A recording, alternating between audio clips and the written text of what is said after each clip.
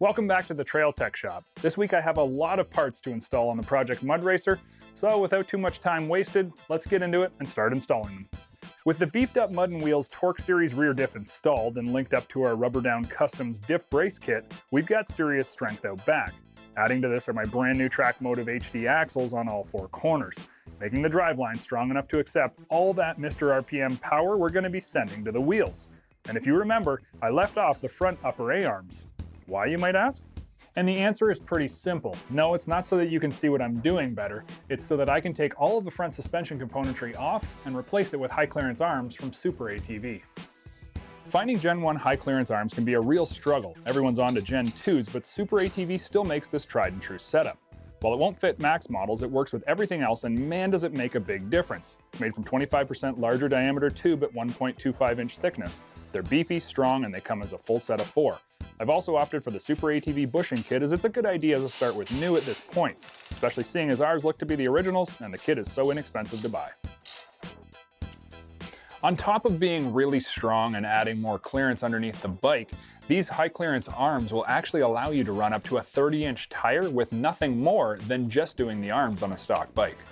That means no lift at all, and that's how we're going to run this rig. Yes, we have big rubber to go on, but as a race bike, we want to keep it as low of a center of gravity as possible while still keeping good ground clearance.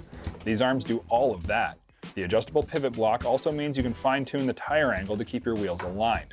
Oh, they also take your stock ball joints if they aren't beat, which mine were, so I ordered a set of factory replacements to tighten up the front end.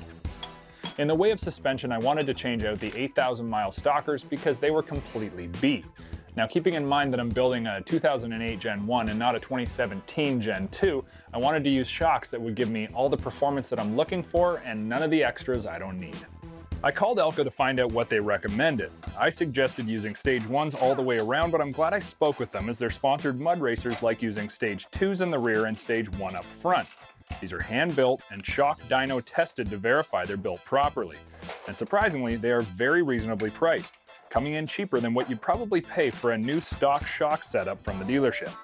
Both feature dual rate springs for my riding weight, and the Stage 2s add in a rebound clicker so we can fine-tune the speed at which the rear shocks return to full extension. Something I'm told is important when mud racing. And should we ever put on some less aggressive tires and go for a weekend's rip on the trails? Well, these are going to deliver excellent on-trail ride quality. Now, something I know you're all going to like, and I think is going to completely change the way that this buggy looks, is wheels and tires.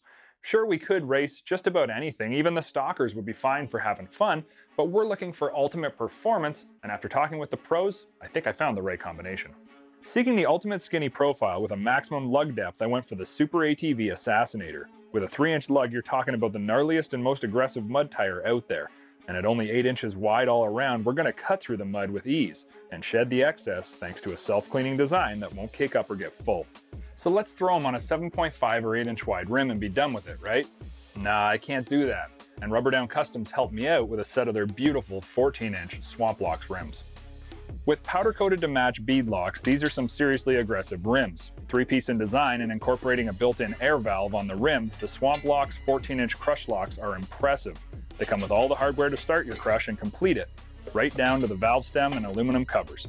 This set is Rubberdown's aluminum 14-inch version, but you can get a 12-inch aluminum or both 12 and 14-inch steel versions at a lower cost. To keep rotating mass lower, we opted for 14-inch and all aluminum. It's a bit of an interesting process having never done this before, but it's straightforward as you work around the rim to lock the bead to the center aluminum disc. Once I got the hang of it, well, it still took a little while, but the finished product is insanely aggressive. I've never run crush locks before, and I didn't really even understand how they were designed, but now I know them, I understand it, and I think this is going to be a winning setup. Installation makes me realize just how much narrower this bike is going to be. Possibly in the future we'll add a spacer, but for now we'll run it as is.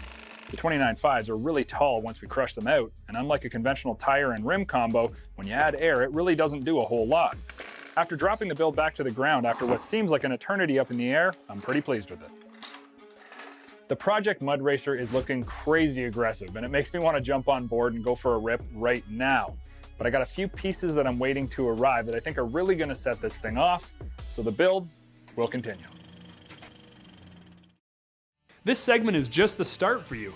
Click the subscribe button and become part of the Dirt Trax Nation, where you'll have access to tons of great content from all of the years past of our great stories, trail techs, and test rides.